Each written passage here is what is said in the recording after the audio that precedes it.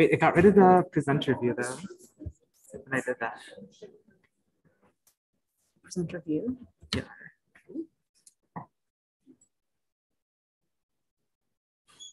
That Sorry, we need you again.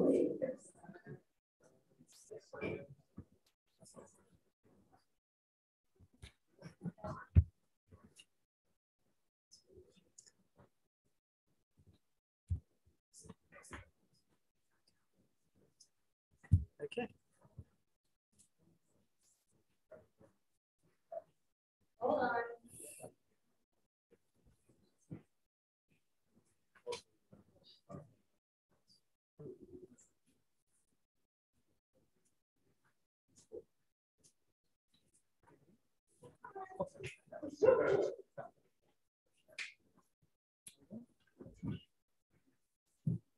Hello, hola, aho, aya, owa, hoa, han. My name is Lawton Blanchard, and I am an undergraduate research fellow, and I will be sharing the current late acknowledgement for Tyson Research Center. Located in what is now known as West St. Louis County, Missouri, Tyson Research Center operates at the intersection of research and education in the ecological and environmental sciences, sustainability, and environmentalism. Before Tyson, this land was stewarded by Indigenous people. However, land ownership was not a concept pre-contact. Therefore, many peoples have called this region home across time, and even at the same time for different reasons. Despite the differences in how and when they came to call St. Louis home, many tribes have claim to this land. Although we may never know the full extent of Indigenous peoples whose ancestral lands include Tyson, we will take time to acknowledge those we do know. First, the Giyazumun, descendants of the Cahokia mound builders, who split into 5 groups: the Ka, Rahpa, Omaha, Ponca, and Wazashe, who you may know as the Kansa, Quapa, Omaha, Ponca, and Osage or Osage, respectively.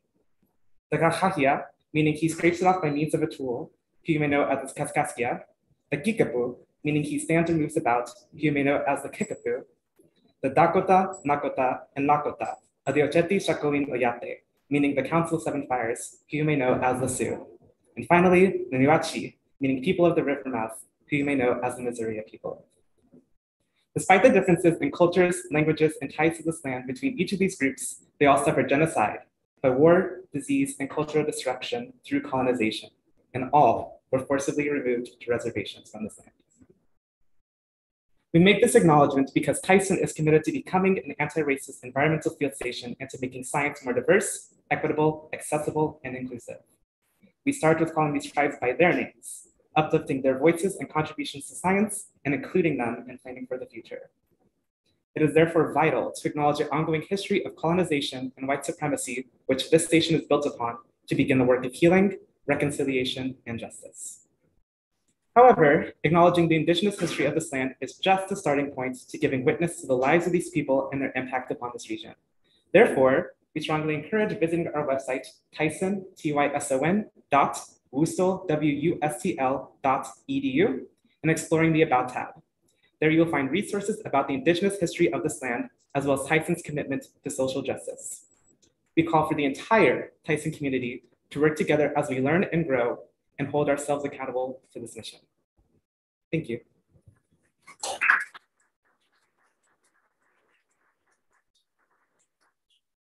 Well, it's the first time I've heard that. Thanks, Lawton. As I gather myself, I will quickly tell you that we have this fabulous OWL machine for those of you who have not attended in person yet. It will track you as you speak if you're asking questions, but I've asked that during the presentation, you try and keep it quiet so it doesn't veer off of our wonderful speaker today and focus on whatever's going on in the crowd. Okay?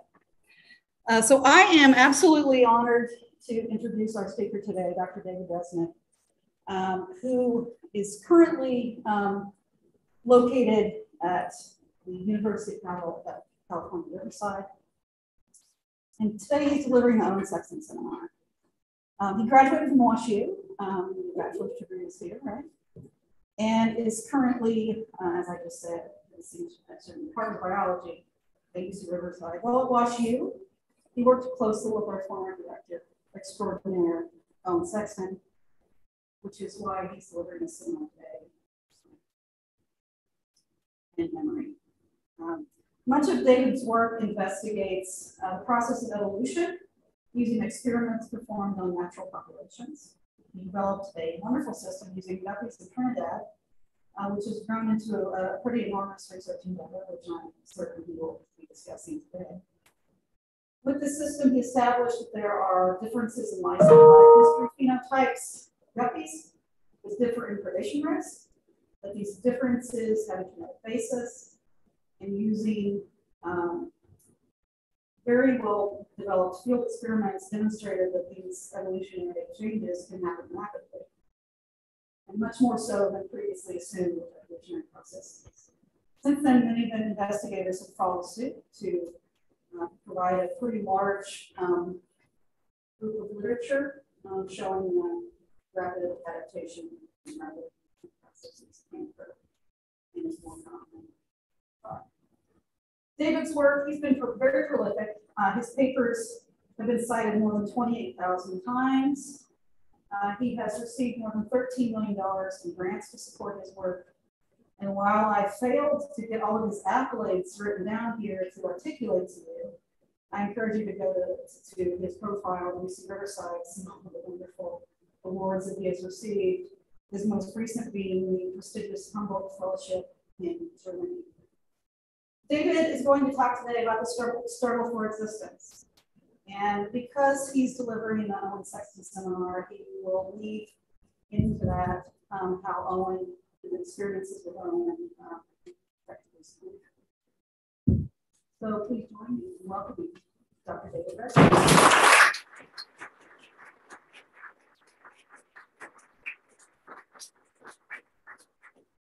Yeah, it's a very great honor to be here in the name of a memorial lecture for Owen. Which way does this go? Press down. Hmm? We didn't have the laptop. You have to do it on the laptop. Oh, come on. I should have brought my own. I did at the This laptop. is not responding. Point it at the laptop. Okay. It is. And undo. Sorry. It's not responding. It's not responding, Beth. Sorry. There. There we go. Okay. Okay. Yeah, this is Owen Sexton for everyone. Thank you for reminding me. That's something I always would forget. Okay, I'm on. I'm ready to go. Okay. What I'll be talking about today is, first of all, the conceptual approach to science that I got as a consequence of working with Owen Sexton. I'll then talk about the work that I actually did with him initially, and then I'll talk about how I continued with that theme in my own work that followed.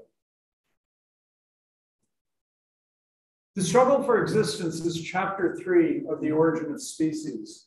The first 2 chapters of The Origin of Species were about variation under domestication and variation in nature. And that's where Darwin established that organisms are highly variable, they're individual variations, and that many of these are faithfully transmitted from parent to offspring. What Darwin did in chapter 3 was, for the first time in the book, talk about how and why evolution by natural selection occurs. He began with reference to an essay by Thomas Malthus written in the late 1700s. And Malthus in that essay was concerned about human population growth and the fact that human populations showed the capacity to increase to the point where their ability to sustain a good standard of life would be threatened. But Darwin's take-home message from that was different. What Darwin took home was that all organisms, including organisms that have development as slow as humans and produce as few offspring as humans, have the capacity to increase in population size exponentially, but they don't. Now, the question, what Darwin was very much of an empirical person, and the idea that you could increase exponentially was something that you could figure out with arithmetic. But for Darwin, this was also something that he's experienced during the voyage of the Beagle, because while he was on that voyage, He saw plants and animals from Europe that had been introduced to South America or Tahiti or to Australia, and that when they got there, their capacity to increase in population size exponentially was realized. Here he's talking about what he called the cardoon, we'd call it a thistle, and what he's saying here, highlighted in red, was that he saw places in Patagonia where the thistle was almost like a monotypic stand of plants that covered hundreds of square miles so densely that they were impenetrable. And the point was that he saw that under some circumstances, this ability for populations to increase exponentially was realized. And it begs the question, why doesn't this always happen? Why are organisms generally regulated so that their populations do not increase exponentially? And the question then is, what regulates abundance? Darwin's idea was that when these organisms were transplanted to new places, that whatever it was that was regulating their abundance, they were released from, and they were able to realize their capacity to increase in population size. And it wasn't a climatic thing, because often the climates were the same. What he argued was that the main regulators were antagonistic interactions among organisms, the key antagonism being predation, another being competition, either competition among individuals within a species or competition between species, or perhaps we could talk about competition for space. But Darwin also recognized that the ecological interactions could be much more complicated than that. So for example, he was interested in bees pollinating flowers. In fact, the first book that he wrote after The Origin of Species was about how bees pollinated orchids. And that's a mutualism. That's not an antagonistic interaction. But he also recognized that the abundance of bees in any place was often controlled by mice, because mice would attack bees' nests and eat all the larvae, and so they could reduce the bee abundance. But then the abundance of mice could be controlled by cats, because cats eat mice. And he speculated that if we were near a town where many people had pet cats, that the abundance of flowering plants would be different from what it would be if you were out in the countryside where cats were absent. The main point is that he saw this process of regulation as being one that involved complex, multi-trophic ecological interactions. So what are the consequences of populations being regulated? He was arguing that the regulators of abundance are selective and that they shape evolution. There's a difference between those that survive and those that die. And the ones that survive because of individual variations that, for example, make them better competitors or make them less susceptible to be eaten by predators or make them more successful as predators. But that the idea is that death is selective and that over time, the regulation of populations is also going to cause the average attributes of the population to change because of the differences among phenotypes in survival, which is what we call evolution. But what he also was saying is that what dominates in shaping how organisms evolve is biotic interactions. It's interactions between organisms that shapes evolution. And he's very explicit in saying that he doesn't think the environment is very important. The physical environment, we often think of temperature or water availability or altitude as things that will shape evolution. And he said, yeah, those things may matter, but in fact, he thinks they're of secondary importance and that biotic interactions are the dominant interactions that shape how organisms evolve and adapt to their environments. Okay, so that's a conceptual framework, and now I'll talk about how I arrived at that conceptual framework. I'll talk about my college days and how I ended up at Washington University.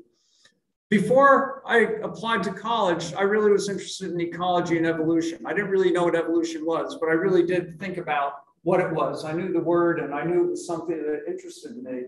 And I got there through my interest in natural history. I was particularly interested in reptiles and amphibians. I grew up going to the northeastern US for the summers. As a teenager, I went to the Southwest and spent weeks at a time camping and traveling throughout the four corner states, where I got to, fulfill my desire to see rattlesnakes, but it also meant that I got to see the same animal in very different places and different environments and appreciate that they weren't all the same. And it was something I started to think about.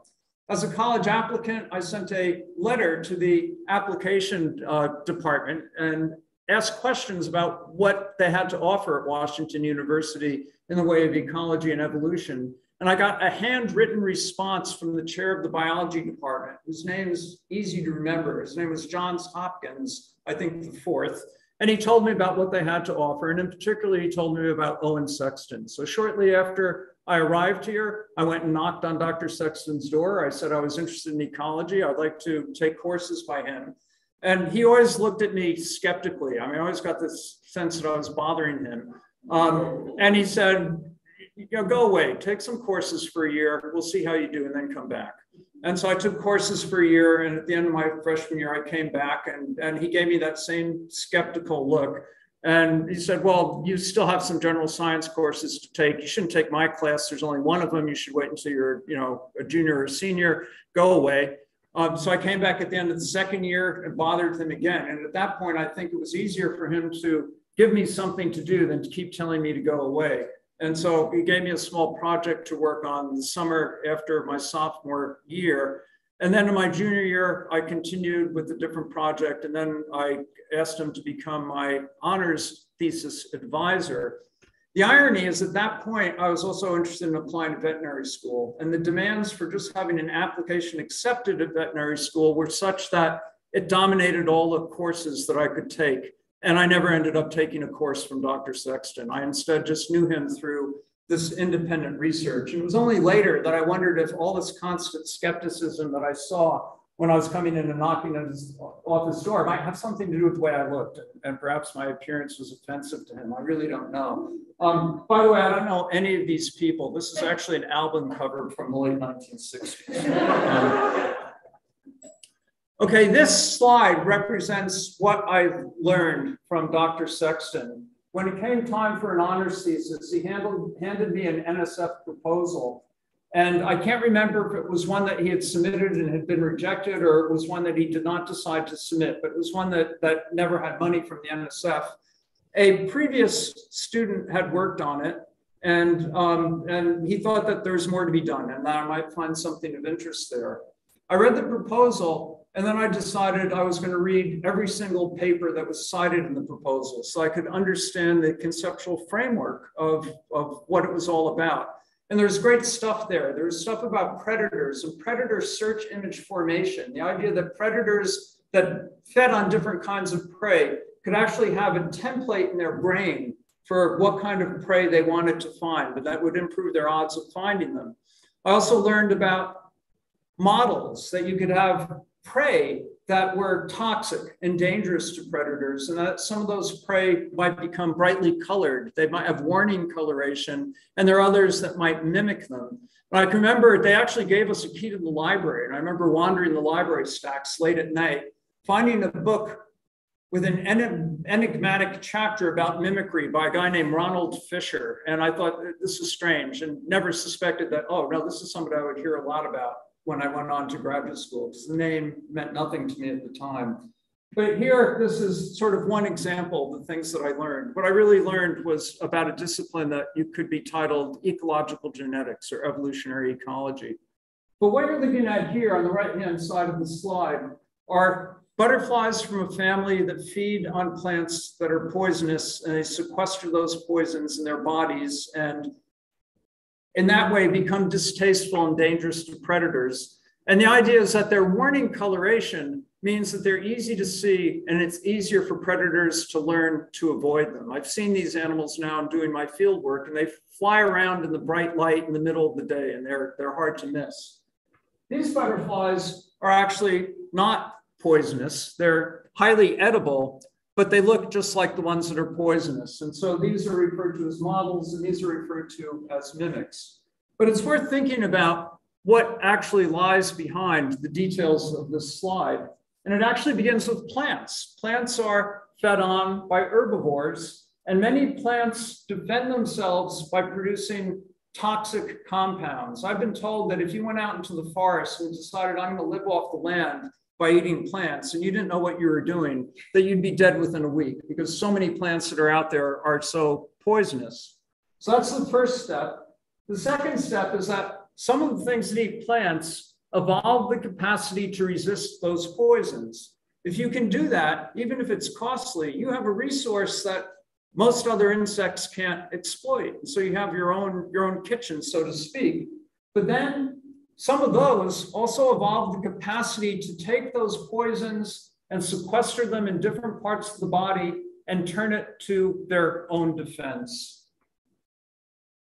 Some of those in turn evolve bright coloration. And now we're getting into the interaction at the next trophic level, which are the things that are eating them. And the idea is that by being brightly colored, by having warning coloration, they have the capacity to train things to avoid them more readily than if they were not brightly colored and not easily recognized. And then some of undefended insects will exploit that avoidance on the part of predators by evolving to mimic the appearance of the models. And so this is like Darwin's cats and mice and bees and flowers in a different version. It's talking about evolution in a complex multi-trophic interactive system. And that was the sort of thing that I learned to appreciate in the time that I spent reading through his literature cited.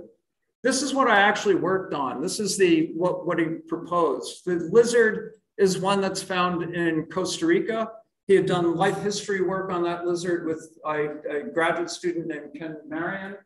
And what he was interested in was the interactions between that lizard and this insect. This insect is one that lives on milkweeds. It's a local one. It's toxic.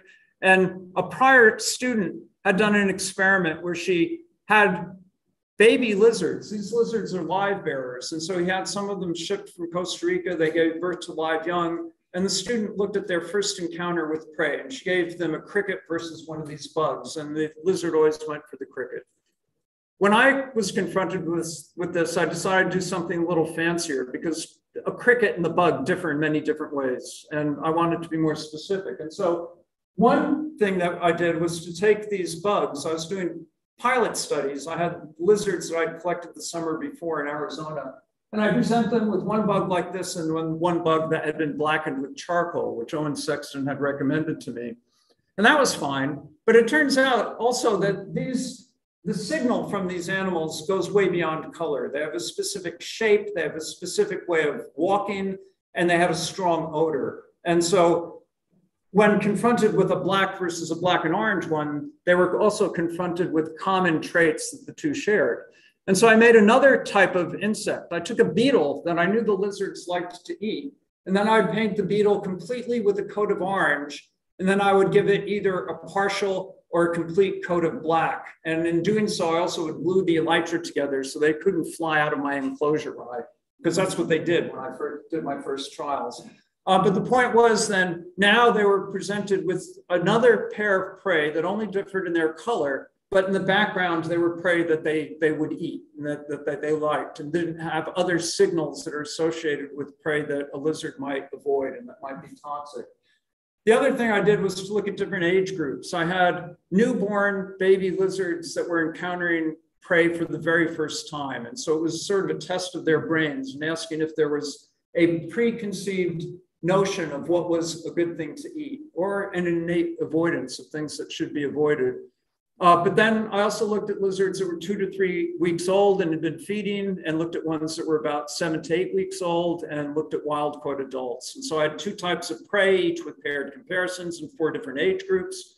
And in the results, I got a lot of interesting results. I have to backtrack a little bit and say that in fall quarter, as I was preparing this, or fall semester, I went into his office and he said, "Oh, by the way, the guy who was going to send me the lizards, he can't send them to me.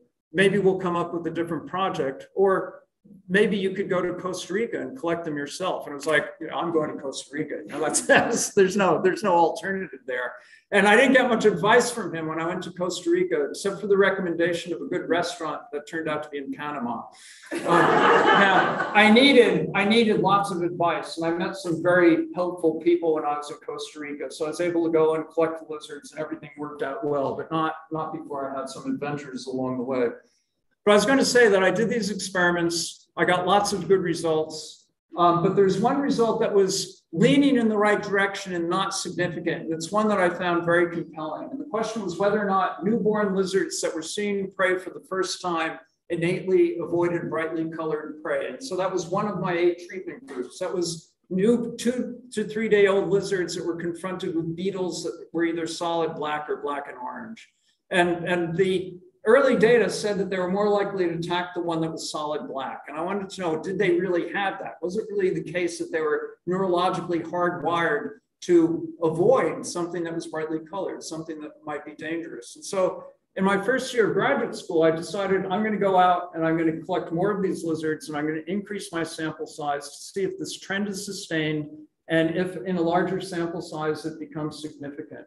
And at that point, I'd had some statistical training, and I knew how many more lizards I would need to test to attain a significant result. And I knew how many babies a lizard of a given size would have. And so when I went to the field, I didn't want to be wasteful and bring back too many lizards, more than I needed. So I caught enough lizards. I estimated how many babies they would have to give me the result that to ask whether or not there really was a significant preference. And after increasing the sample size for that one of the 8 treatments, I got the result that 44 first chose black and 29 first chose orange. And it was leaning in the right direction, but there's something weird, which is that I had fewer lizards in the second year than I expected based upon all of my great preparation. So when I did the statistic, it was like, what you're looking for in statistics, we arbitrarily say that it has to be less than 1 chance in 20, less than 0.05 to be consistent. It could have been closer without missing. And so the question is, why were my best laid plans, why didn't they work out? Why did I had all my homework of how many babies a lizard of a given size would have and how many babies I should expect from the ones that I brought back to produce? And so I went and took a closer look at the data. I had enough statistical training that I knew how to do something called an analysis of covariance now. On the x-axis is the size of the mother lizard. On the y-axis is the number of babies she had. And much to my disappointment, although it explained why I fell short, the lizards that I caught in 1975 were having fewer babies than the lizards in 1974. Who knows why? Something had changed between the 2 years. Their fecundity declined. And as a consequence of that, I fell short on what I had planned to do. Now, what you have to do now is fast forward 10 years. Now it's 1985. I'm a first-year assistant professor at the University of California, and I'm working incredibly hard teaching for the first time. My first teaching assignment was a course in vertebrate anatomy. I had never had a course in vertebrate anatomy. I was having a very hard time keeping ahead of the class. I wasn't always succeeding. I lost 8 pounds that semester. And I knew that I'm also expected to publish, and I didn't have a prayer of publishing anything. There just wasn't enough time. And then I got the idea that I had a 3-day weekend coming up in the early winter. I was going to go into my lab early on Monday morning, my day off, and I was going to write a paper that one day. And I remembered this result that I had stuck in a file folder somewhere. And I went in and spent the whole day. I wrote it up. I submitted it. I got it published. It's not that big a deal. It was a note in the Journal of Herpetology, but it enhanced my sense of self-esteem. And that was it. The take-home lesson to you is sometimes your very best plans that you lay out and that seem watertight don't always work out. But in this case, they didn't work out for a reason. If you really knew what you were doing and somehow things went awry, that there's a reason why they didn't work. And in this case, the reason became a product that I could later exploit. Okay, what I'll be talking about now is what I went on to, how I took the conceptual framework that I got from the work that I did as an undergraduate and went forward with it into graduate school and then into my future career. And the title of that is Predation's Manifold Effects on the Evolution of Prey. Okay, the goal that I set for myself as a graduate student was that I wanted to test some aspect of the theory of evolution in a natural setting with an experiment. And I chose the theory of life history evolution as the conceptual framework for doing that work. And the reason I chose that theory is because it made predictions. If you're going to test predictions, you have to have a prediction to test. And so this idea gave me a prediction that I could test. But the question is, what do I mean by life history evolution? What you need to do is to think of your life as being like a pie. And that pie is divided up into 4 different slices. One slice is maintenance. That's the way you use the resources that you consume to replace all the parts of your body that are constantly wearing out. For us, parts that are in constant need of replacement are things like our skin or the lining of our intestinal tract or our blood cells. Those are all things that wear out on a time scale of days to weeks. Other parts of your body are wearing out as well. Okay, so maintenance turns out to be a big slice of your pie of life. Another slice is growth. There's probably no one in this room who's still growing, or very few of us, but earlier when you were 12 or 13 or 14 and you were growing, you may remember that you could eat anything in sight and you weren't going to gain any weight because it was requiring so much energy to sustain growth. A third slice of the pie is storage. You may not think of something like fat as being adaptive, but for most of us are trying to lose it, right? But most of animals in the real world, for fat, it is adaptive. Fat is a way of taking resources at a time when they're abundant and establishing a savings account for times when they're not abundant. So for example, in the past few months, we had whales that were migrating along the west coast of the US.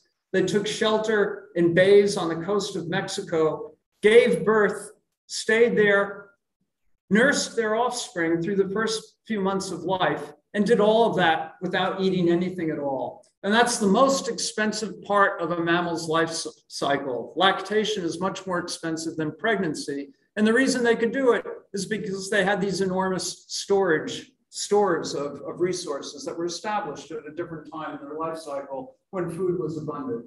Then the fourth slice of the pie is reproduction, the actual making of babies.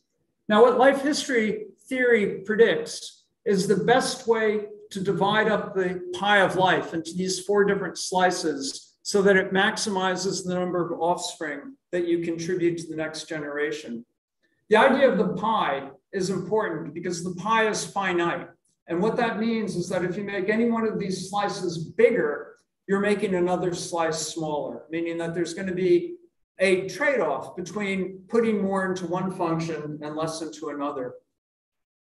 A sample prediction from life history theory is that animals that live in environments where they experience a high death rate will also experience selection for those individuals that begin to make babies earlier in life and that devote more resources to making babies at any one point in time.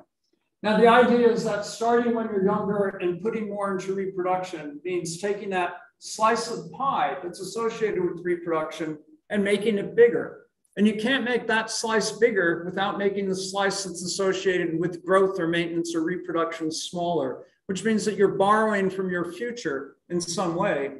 But if you're in an environment where your future is limited because there are other factors out there that are limiting your lifespan, then you may never live to pay the price of investing more in reproduction now. So that's a sample prediction. The animals that I work on are guppies. And what you're looking at here are 2 male guppies and 3 female guppies pictured in their natural environment in Trinidad. Guppies are an ideal animal for laboratory work for a couple of reasons. One is that they're small and you can keep a lot of them in a small space. An adult male guppy is about 15 millimeters long. An adult female guppy is about 20 to 25 millimeters long. A second reason is that they're fast. The time interval between when a female guppy is born and when she first gives birth to a litter of young can be as short as 10 weeks. And that's a nice thing. You have the combination of lots of guppies in a small space and short generation time. The third reason is that the guppies are live bearers. The babies are like miniature adults, and you can rear them in the same way as you would adults. And the probability of survival from birth to adulthood in a laboratory setting is about 100%. Fish that are egg layers produce young that are very small, fragile, hard to keep, have a much higher probability of dying before they mature. And if that's true, if you only can get 10 or 20% of them to maturity, then it means that those that you have to work on may be a non-random subset of the population as a whole. Whereas with guppies, they all survive. And it means that if you have a certain genetic diversity of fish that you collect in nature, you can retain that diversity very easily in the laboratory. Now, guppies are a good animal for field work, in part because of where they live. The guppies that I work on are from the Northern Range Mountains of Trinidad. This is a seasonal tropical rainforest that gets on the order of 3 to 5 meters of rain per year, and it's well supplied with rivers that run throughout the year. To think about the kind of habitat that I'm talking about, you have to appreciate the spatial scale. I described Trinidad as being like a toy wilderness, and I'm going to be talking about fish that live downstream in big rivers versus upstream in headwater tributaries. If we were in Missouri, you'd be talking about places that might be 10 or hundreds of miles apart at different elevations and in very different environments. When you're in Trinidad, this is a big river. A little headwater tributary is something that you can step over, and the distances between the two can be on the order of a half a mile. They're close to each other, and the environment, the physical environments are very much the same. So it's a different setting from what you would be thinking about locally.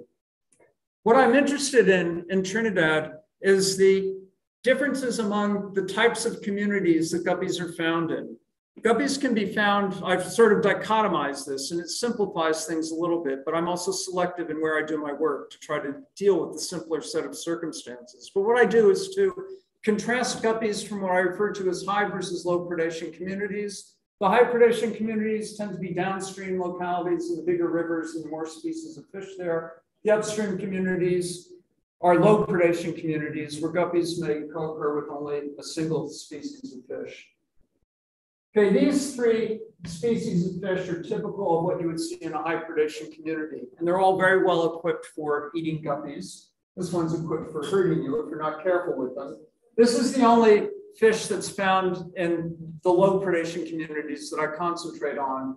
These animals are usually about 3 to 6 centimeters long. They have a small terminal mouth. When they eat guppies, they tend to eat just small, immature size classes of guppies, and they mostly eat insects. Okay, the first question I ask is, how do guppies evolve in response to living in these two different types of communities? Okay, what you're looking at here is a schematic of the northern part of Trinidad. The Northern Range Mountains run on an east-west axis. And then you have a series of rivers that are draining the south slope of the Northern Range and others that are draining the north slope of the Northern Range. This is just, there it is, okay. Then ones that are draining the north slope. High predation is coded as either in red or yellow, and low predation in either blue or green. The point is that all these rivers are running roughly parallel to one another, and all of them present us with the contrast between high and low predation. We know using genetic tools that each river represents an independent instance in which guppies from a high predation community have invaded and adapted to low predation communities. And so you can think of the Northern Range Mountains as being like a naturally replicated experiment where guppies have adapted to these alternative environments. This is not working now. What have I done? Oh, I want to come here. No, that's not working.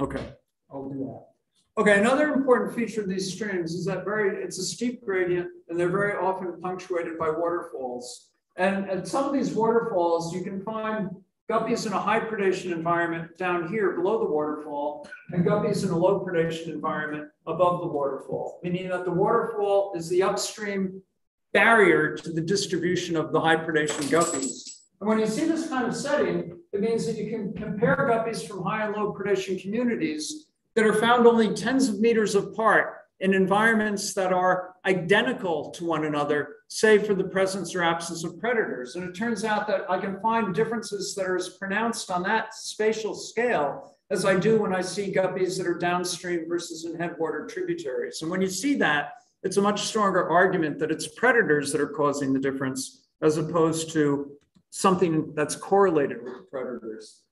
Okay, the other thing you can do with guppies, and that I do regularly, is I'll go to the field, I'll collect adult female guppies, bring them back to the laboratory, and put them in one per aquarium, and take advantage of a handy feature of guppy reproductive biology, which is that once they mature, they reproduce continuously, and they store sperm. And so each adult female that's in a tank by herself will produce a series of litters of babies that then become a numbered pedigree in future experiments. And I can do multi-generation experiments where I can ask if the differences that I see in life histories of wild caught guppies are genetic differences. They're ones that will persist in a common environment, which are heritable. Okay, I then can do experiments in which I can treat rivers as if they were giant test tubes. And one type of experiment that I did is represented right here, where I have guppies living with predators below a barrier waterfall, and above the barrier waterfall, I have a guppy-free stretch of stream with only one species of fish, the fish that's typical of a low predation environment. So I can take guppies from the high predation environment, extend their range over the barrier waterfall into the low predation environment, and in that way reduce their risk of mortality and ask, how do they adapt to those new settings? And I can ask about their evolution by using the ancestral population downstream as a control. Okay, this is a summary of what I learned. Or the summary of the evidence that I have. I have natural replicates of high and low predation localities from nature, so I can do comparative studies. I can do laboratory genetics, and I can ask whether or not the differences that I see in nature are genetic differences. And then I can look at experimental evolution with these introduction experiments. And this is what I found, which is that guppies from high predation environments, meaning ones that we presume suffer a high mortality rate, mature when they're younger, they reproduce more often, and they devote more resources to each litter of young. And all these differences are the ones that are predicted by life history theory to evolve in response to having a low probability of survival in adulthood. In other words, to sustaining a higher mortality rate. Okay, here's just a sample of what the data look like. And so I have low predation versus high predation guppies, and we're looking at number of offspring on the y-axis. And then I looked at north versus south slope populations in low and high predation. Each one of these points represents 5 to 6 populations. And these numbers are adjusted for the size of the mother. They're equal mother sizes. But the point is that the high predation guppies are producing 2 to 3 times more babies in each litter of young as the low predation guppies. And those differences are quite consistent, and they're not small or subtle. Here I'm looking at offspring size, and what I'm showing here is that the low predation guppies are producing babies that are about 50 to 60% larger than the guppies from high predation environments. So these are very large differences, and they're consistent differences. I also found that the high predation guppies make babies more frequently. So they begin when they're younger, they reproduce more often, so they increase reproductive effort by timing, but then they also put more resources into each litter of offspring. Okay, this is a cartoon just to help you remember what the differences are. And the cartoon is parameterized on real data. But you have the high predation guppies are small with many small offspring, and the low predation guppies are large with few large offspring. So you can burn that into your brain to remember for future, the rest of the talk. Okay, in terms of experimental evolution, I showed that these same patterns evolve in the introduction experiments, but I also could show the rate at which they evolve. This kind of setting meant that I could make estimates of the intensity of natural selection, and also to talk about the rate of evolution. And the answer is that the rate was really fast. If you compared the rate that we were seeing in these experiments with what people were inferring from the fossil record, it was giving us numbers that were 10,000 to 10 million times faster than people thought really represented evolution when we looked at the rate of evolution that you would infer from the fossil record. And so it was very fast. Okay, people, either I or other investigators have looked at the evolution of other things that change in response to predators. And so we talked about life histories and body size, but we also see the evolution of male coloration. We see the evolution of behavior, and that behavior includes things like social behavior. High predation guppies aggregate more, and they're more social because that's part of their protective measure. It's like a flocking bird than our low predation guppies. But they also are more attentive to the danger posed by predators, and they have different types of courtship. They differ in neuromuscular performance. The high predation guppies are faster, and that higher speed is even present in the grandchildren reared in a common laboratory environment. And we can show that that higher speed significantly increases their probability of survival of an attack by the predator. We show that they have differences in body shape. again, that those are heritable and things that will persist, and they have something, they contribute to the differences in performance, plus differences in almost anything else that we logically predicted might be influenced by predation. And they include diet, gut length, basal metabolic rate, and spill morphology, which influences the kind of things that they are able to eat. Okay, this all leaves me with the idea that, yeah, guppies do evolve in response to predation, but it turns out that it also is open to alternative hypotheses. One hypothesis is that the reason they evolved is because of differences among localities in size and age selective predation.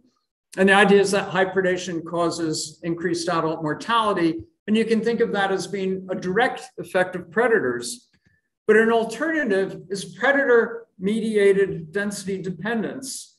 The idea is that low predation results in higher survivorship, and there is a hint from very early field work that guppies in low predation environments were present at higher population densities, and that the differences in life histories that we see and in other traits that we see are a consequence of adaptation to differences in density, which you can think of as being an indirect effect of predators. I articulated these alternatives in the very first paper that I published about life history evolution in guppies. Okay, the trick is that the same outcomes the two alternative hypotheses can yield the same sort of life history evolution. So you can't look at what the guppy's like and tell the difference between why the guppy may have evolved. And so that brings the next question, which is, why do guppy life histories evolve? And is it a consequence of the direct effect of predators or the indirect effect of predators, which is their impact on density, and whether or not density is what's influencing the evolution? Okay, the first new technique that I developed in part to answer these questions was to become a guppy tattoo artist. We developed ways of individually marking guppies by giving them small subcutaneous injections of different colored markers. The material that we use is made from an elastomer that was developed for human surgical implants, and so it's hypoallergenic. And then a company called Northwest Marine Technologies adds color to it and sells it to us for fantastic prices. My original motive for doing this is that when I presented this work, I would say there are these differences in fish communities, and somebody would raise their hand and say, well, what about the birds? What about the invertebrates? How do you know there really are differences in mortality? And I decided that, okay, I can't answer that, so I'm just going to go out and measure mortality. By doing individual-based mark recapture, you can find out what mortality rates are in nature. And here's my first result. What you're looking at here is probability of survival, and then these are different size classes of guppies. But this is the probability of survival of guppies from high predation versus low predation localities. And this was actually a large-scale experiment that was replicated, I think, 8 different times, and it was over a short time interval. But in fact, you can show that guppies from high predation environments have much lower probabilities of survival from one time to the next. So the mortality rate is higher. There's actually another detail of this result, which is more ominous, but I won't talk about that now. I'll tell you about it later if you're interested. In the same context, I could look at the comparative ecology of guppies from high versus low predation environments. And what you're looking at here is we had different ways of looking at population density. And what this is showing you is that in low predation environments, the population density was in fact more than between 4 and 5 times greater than it was at high predation environments. So we had different ways of looking at it: numbers of fish, biomass of fish, other things, and they all gave pretty much the same result. Here we're looking at the size distribution of guppies. And what you can find is that guppies from high predation environments are guppies that have high mortality rates and high birth rates. And so most of the fish in that environment are young, small fish, and a much smaller proportion are older, larger fish. Whereas in the low predation environment, the size distribution is much more uniform. They have a lower birth rate, and they also have a lower death rate. Here you're looking at the growth rates of guppies in high versus low predation environments. So what we find is that the guppies from the high predation environments are in fact growing a lot faster than are their counterparts from low predation environments. So this isn't because of differences in temperature or any other feature of the physical environment that we could measure. It just suggests that there's more food per individual. Okay, so this is an indication of indirect effects of predators. The predators kill guppies, but predators also reduce population density they alter age and size structure, and they potentially increase per capita resource availability. Conversely, when you take predators out of the system, the guppies become more abundant and per capita resource availability declines. Okay, so then the next question is, are guppies really density regulated? The idea is that in low predation environments and higher population densities, we should see that those populations are density regulated. And so we did experiments in streams that have what we refer to as a pool ripple structure. So in the foreground here is a pool, and then upstream from the pool and downstream from the pool is a steeper gradient where the water is flowing quickly in a straight line. So the water empties into a pool, and then the pool has a lot of turbulence, and then the water drains from the pool. And the stream has sort of a staircase structure where you have pool, ripple, pool, ripple, pool. Guppies like to aggregate in pools. They're disinclined to swim from one pool to the other. And I discovered early along that I could catch every single guppy in a pool in a fairly brief period of time. And so the experiments that we did involved taking 3 pools, collecting every single guppy, marking them individually so we knew who they were and how big they were at the beginning, and then reintroducing them at manipulated densities. And the idea is that if you're density regulated and you reduce the density, then there should be changes in the population that suggest the population will grow. So you would get a higher individual growth rate or a lower death rate or a higher birth rate. If you increase the population density, you should get the opposite, changes that suggest that the population will decline. And that's exactly what we found, that we found that when we manipulated density, we altered growth rate and birth rate and mortality rate in a way that suggested that at a reduced density will increase and at a higher density will decrease, which says that at the ambient density, these populations are density regulated. So in the absence of predators, their density can matter. We then did experiments to look for density-dependent evolution. And to do that, we built a series of artificial streams. At this point, I had ecosystems, ecologists as collaborators, and we could show that these artificial streams were good replicates of natural streams because there's a natural stream right behind this one. And all the invertebrates, what they do is they fly out of the stream, fly around and find places to lay eggs. And they lay the eggs in our artificial streams. So you could have guppy populations in there and have fairly stable ecosystems. Then we had a spring up here. We channeled water from that spring to a reservoir. And from the reservoir, we gravity fed it through our artificial streams. And then the water flowed back into the natural stream. And so it was a way of just diverting a little bit of natural stream flow. But then we did experiments where we had guppies from high and low predation environments. We were at high and low population densities. We could parameterize these. We'd done the comparative ecology. So we knew what a normal density would be like and what the size distribution should be like. We also could show how the guppies performed and that the growth rate and mortality rate and everything that came out was within what you would see in a natural stream. And so everything was fine. And what we found was that, in fact, guppies did show evidence of density-dependent evolution, because at low population densities, guppies from high predation environments had much higher fitness than did guppies from low predation environments. At high population densities, they lost that advantage. And if killifish were present, then the low predation guppies, in fact, had higher fitness. And so you could see evidence of adaptation to the alternative environment. So that's density-dependent evolution.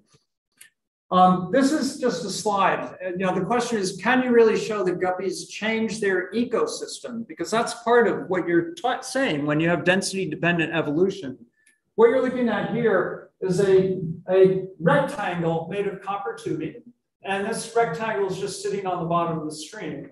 This is an identical rectangle, but it's attached to a fence line charger that puts a weak electric pulse through the coil every second. And what that pulse does is it repels guppies, but none of the invertebrates, because guppies are bigger and they're more influenced by the electric field. And so we can show that the invertebrates cross that barrier well, but guppies do not.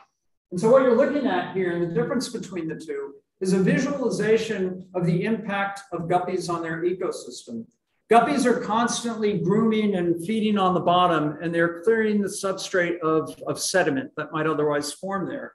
If you take guppies out of the picture, then a layer of sediment accumulates very quickly, and that becomes the substrate for the growth of this golden brown carpet of single-celled algae, diatoms that cluster on the surface. And what we could show was that this is a measure that guppies really do something. And to me, this was stunning because deep down inside, I didn't think they did. I thought guppies were like an ornament on their ecosystem and we weren't going to find anything, but logic says we should look for it. And we did. And it was like I said, a stunningly dramatic result.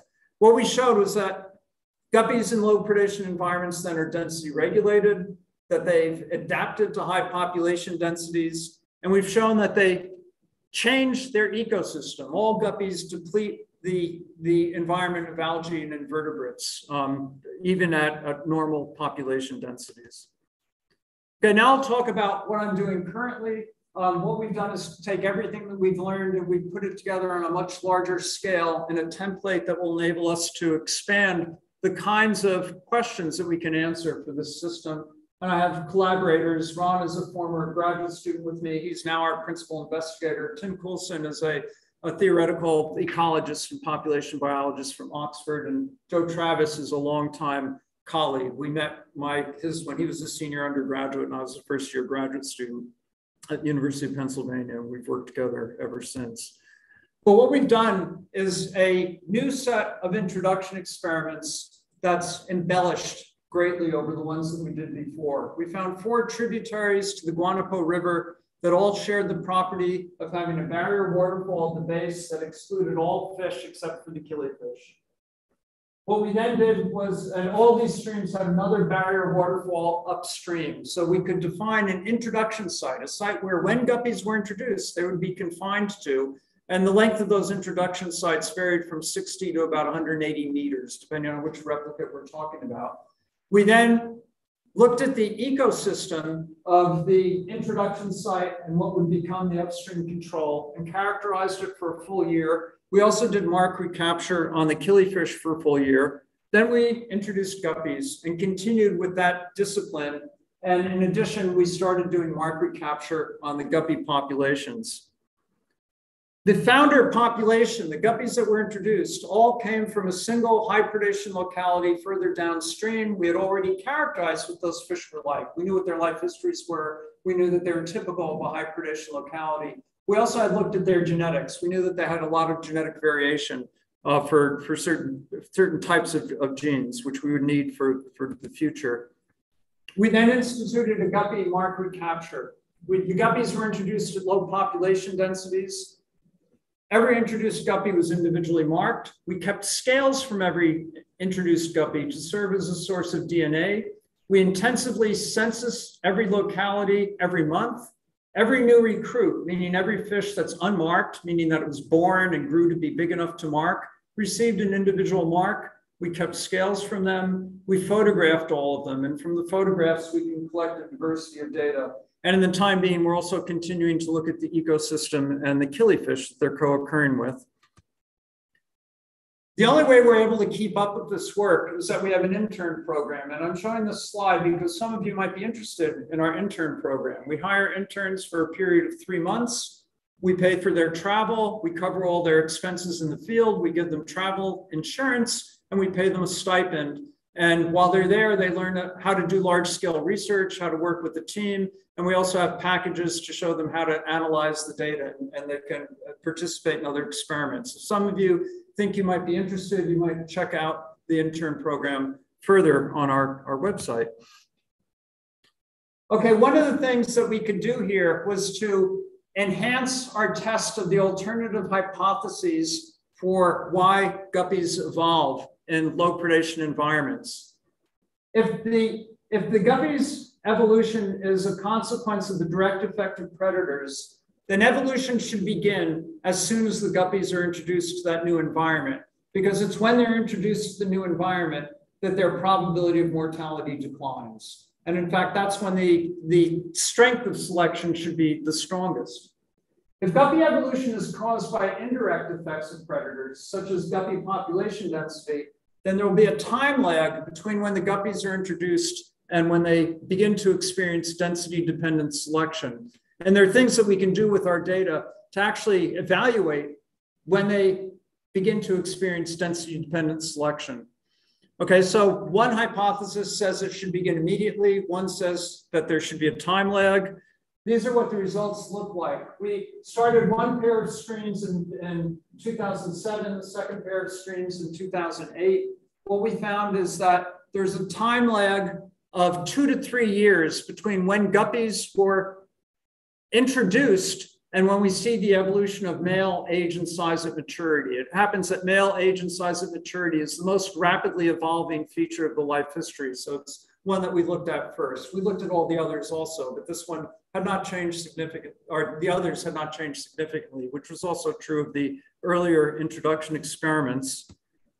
There are other alternative hypotheses for getting this result. We found out, you find out when you try to get papers published that people have other ideas about the ones that you propose and will challenge you. And so it took us 3 tries to finally get this paper accepted and a great deal of refinement in how we evaluated the results. But in the end, we were able to sustain that interpretation of our data.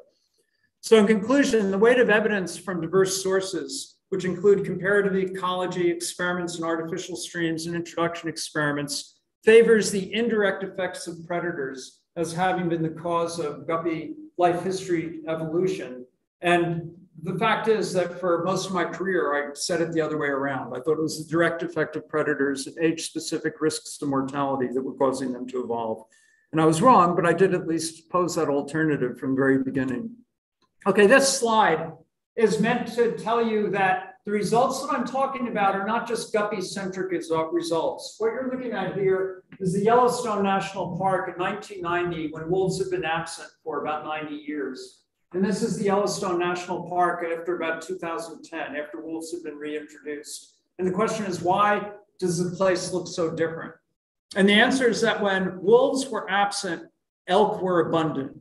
And when elk were abundant, they stripped the environment of the plants that they preferred to eat. And as a consequence of that activity, they also changed the structure of the insect community and the structure of the bird community. When wolves were reintroduced, elves became rare. When elk became rare, not elves. When elk became rare, the plants that they preferred to eat were, came back, and the insect community and the bird community changed. Some people argue that time, we reversed the clock of time and it returned to what it had been. And I don't think that's really accurate. But the point is that what you're looking at here is something that's referred to as a trophic cascade, or the influence of a keystone species. This is an ecological phenomenon that's been well described and well studied in ecosystems, both aquatic and terrestrial, throughout the world. And it's a different way of saying that very often you see circumstances in which key species and their abundance in the environment is a function of other species being present or absent, and it can have cascading effects on the whole structure of the ecosystem. The ecological aspect of that kind of phenomena are very well known and well studied. What's virtually never been considered is what the evolutionary consequences might be. And so in this regard, you can think of guppies as being a model for thinking about this phenomenon that's so common and widespread, and what evolution might be contributing to the different endpoints that you see in the presence or absence of a keystone species. Okay, there are projects in the pipeline. Joe Travis is looking at the advent of mechanisms of density regulation in the 4 focal streams. We can actually prove that it took 2 to 3 years for density regulation to begin, which explains the time lag. But it turns out that just showing density regulation is not the whole story. There has to be a specific mechanism of density regulation to match theory with what we saw. And what he shows in this work is that that mechanism of density regulation is, in fact, the one that's operational. It has to be that density regulation is by recruitment, birth rate, or juvenile survival, and not by adult survival. And we can prove that that's the case. This is obvious. I think it needs no explanation. But what you're looking at here is the pedigree. We have the DNA, right? And so for each individual, we can get genetic data. And one of the things that we can do with it is identify who each individual's mother and father is. But then we can also go on and talk about what each individual in the population attains in the way of lifetime reproductive success, which is one way of measuring fitness. And then we can ask, what are the differences between individuals that have high lifetime reproductive success and those that have low lifetime reproductive success, and learn something about evolution in a different way. We usually look at evolution as a change in the mean attributes over time, what we're showing here is we can look at evolution as individual attributes that influence how successful that individual is in contributing offspring to the next generation.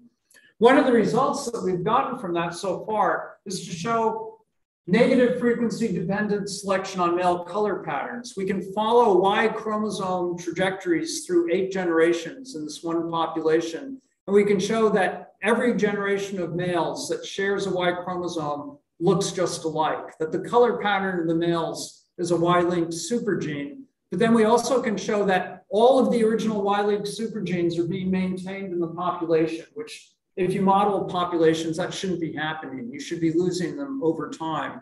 And the reason they're maintained is because that when they become rare, they have an advantage. Females prefer to mate with rare males, and those females that mate with rare males have more grandchildren because their sons are also rare. But then by the time of the next generation, that Y chromosome pattern has become more common and the advantage is lost. And so you get this constant cycling that maintains genetic variation in the natural population. And that's a completed manuscript that we're getting ready to introduce. What I haven't told you is that killifish are evolving in response to guppies. So there's much more going on in the way of evolution. And the nature of the ecological interaction between guppies and killifish is such that they shouldn't coexist. It's inconsistent with sort of old-fashioned theory of coexistence.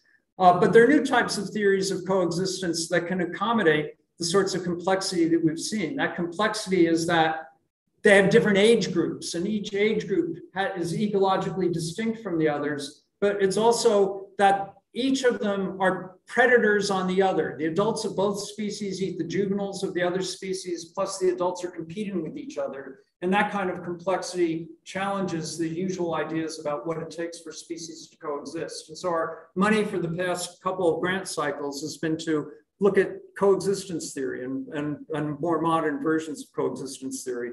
But that's some of the work that we've been publishing lately. Part of that has also been to look at how utilization of resources changes when the animals come in, the killifish and the guppy come into contact and they're adapting to each other. And we're using something called stable isotopes to do that. Now we can look at the genetics of adaptation. We have our first study showing in the 4 replicate populations that all 4 of them carry a signal of evolution at the level of individual genes on the same chromosome. It's in chromosome 15. And that's our first step into looking at the genetic basis of adaptation. Okay, so the take-home messages, the big ones are that evolution is observable in real time, and that incorporating contemporary evolution and ecology can improve our understanding of natural systems, and we've been able to do that in a variety of ways, and that the integration of experimental evolution, comparative studies, and field experiments can characterize ultimate causes, and that's the end.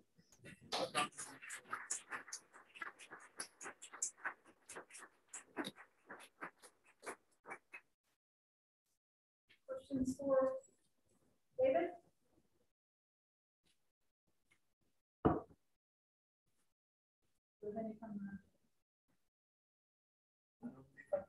Ask a question that's tangential to what you're talking about. You're talking about life history predictions and how well supported they were.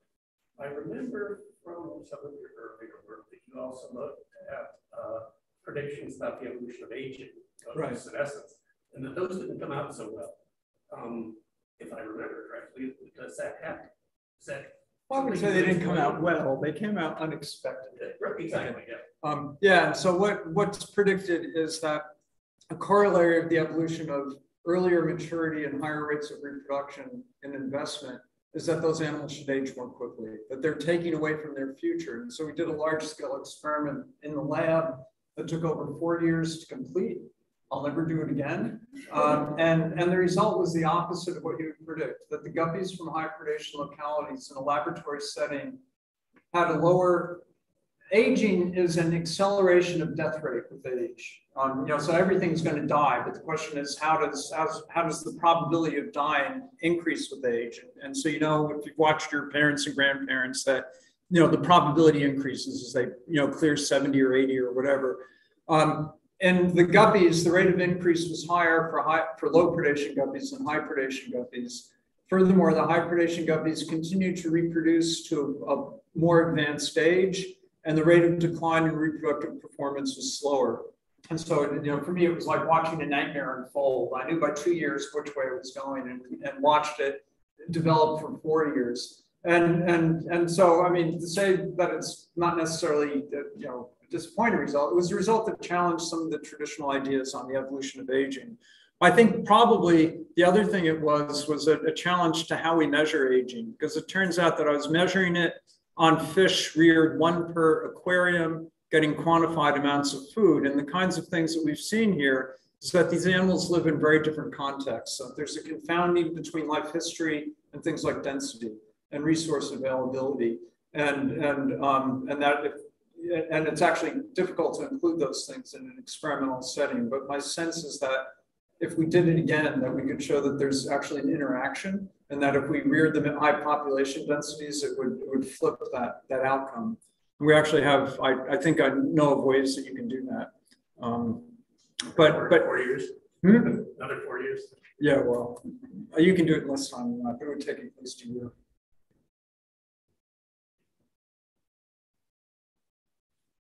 James, go ahead. Oh, thank you for listening. I'm just fascinated and overwhelmed. I don't know what to ask. I got to go back and read the paper.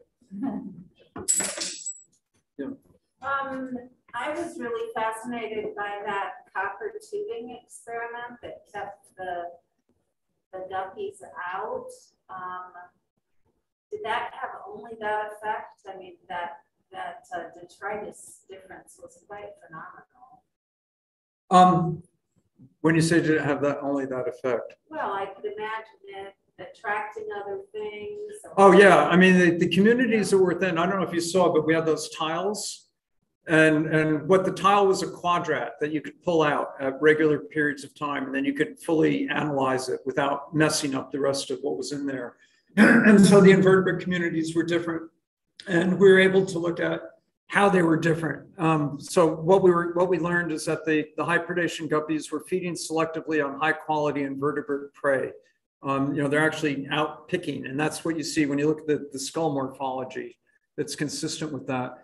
And that the low predation guppies are like a vacuum cleaner. They're just sort of sweeping through the environment and scooping everything up in proportion to its abundance. And so we could see the influences of that by looking at the difference between where guppies were and where they're excluded from. Then we also looked at the stomach contents of guppies. But the electric current things didn't have any other effects on the community. I'm not sure that I can answer that. What are you thinking? Electric current there, it's going to have effects on lots of things. It might attract some things. I don't know. Yeah. I haven't heard that technique before. At this point, I've heard of most techniques. I'm not, yeah. I mean, one of the things that we did is we were like evaluating the effects of nocturnal and diurnal consumers. And so we had ones where the current was on all the time, or just during the day, or just during the night. I'm not sure how you could look selectively at the effects. I know what you're saying. No guppies there at all, and you just have a copper thing without the current and with. And so if you got a difference if there were no guppies in the area. Oh, we did. Oh, we did have that. In other words, we had the treatment of streams, of artificial streams with no guppies. But I'm talking about with the current thing. Yeah, no, but in other words, if you have the artificial stream with no guppies and one with a current and one without a current, then the point is that they're both the same. In other words, if the only cause of what you saw on that slide was the exclusion of guppies, then if you do it in a channel without guppies, there should be no differences. And we did that. And I don't remember what we found. Okay, I think that answers your question though. Because in other words, if the electric alone was doing it, yeah, and you look at with and without the electric, without any guppies present, then you should still see an effect. And I don't think we did, because I know that we had that as one of our experimental treatments. that Bruce isn't here because he works on electric fish. Oh, I know you're saying you had that one experiment that was like 4 years. Like, how many generations of guppies? oh, those were just one, those are individual guppies. In other words, what we wanted to do is to reconstruct, to have an individual guppy and begin them all when they were 25 days old, and to reconstruct what the individual variation was in probability of dying per unit time, and also in their reproductive schedule. And so we had the complete lifetime high of life for 240 fish from 2 high predation to low predation localities. And so it was all one generation. Yeah. So I was wondering, you mentioned you were talking about life history theory, and you mentioned that the life history of organisms changes throughout their life cycle. And so I was wondering if you did any work or had plans to do any work examining how predation affects these guppies differently based on their life history. So whether or not they're juvenile, whether or not they're of reproductive age, if they're past reproductive age, or if that kind of not really be applicable for these guppies specifically. In the sense we got that, you saw the one slide where I had the 4 different size classes on the x-axis. You know, those size classes were chosen to represent juveniles versus there are 2 juvenile size classes, and then there's a size class that was mature males and females reproducing for the first time, and then size class that represented females only producing second and subsequent litters. And so it was separating them out by different size groups. And that was the ominous result, because what you should have seen was an interaction. They should have been crossing or not parallel. In fact, they were dead parallel to each other. So it's saying that the added mortality risk was the same regardless of who you were. And the reason that's ominous is that life history theory without density regulation says that there will be no life history evolution in that setting. That you have to have heterogeneity among age classes in order for life history to evolve. So here I am. I knew they had evolved. I mean, at that point, I'd already done the introduction experiments and everything. And then I get the result that says, oh no, they're not going to evolve. You know, and then if you look at the density, when you add in density regulation, then in fact it becomes possible for them to evolve, to predict that. But the only way it can happen is if density regulation is age specific. So that was the last result by Joe Travis, where we found that yes, they're density regulated, and the reason they're regulated, and we knew it because we had 4 replicates and we were looking at it in enough detail, was because of recruitment. It was because of either the rate at which babies were being born or the rate at which babies were surviving to be big enough to be born. And so that combination of a uniform difference in mortality, which is to answer your first question, with age and size specific differences in density regulation predicts what will be found. So I answered more than you asked. So I think it's getting late, and I'm sorry. You have a question back there? One more question from Jonathan Mosos on YouTube. In the slide you showed at the end showing individual reproductive success, are you able to quantify reproductive success of offspring? I would think overlapping generations would make that difficult. No, I mean, we quite literally can identify every parent and every offspring, regardless of overlapping generations. We can follow each individual through their genetic contribution and know how many of their offspring survive. What we're actually measuring is not how many offspring, but rather how many offspring survive to be at least 14 millimeters long, so that we can capture them and mark them. But yeah, you can do that with overlapping generations. It makes no difference. Quantifying, you know, doing quantitative estimates of things like coefficients of selection with overlapping generations is a different story, and with fluctuating density. I mean, to actually use those data is a different story, and it's hard. But actually saying how many babies, lifetime reproductive success is straightforward. let's thank everyone.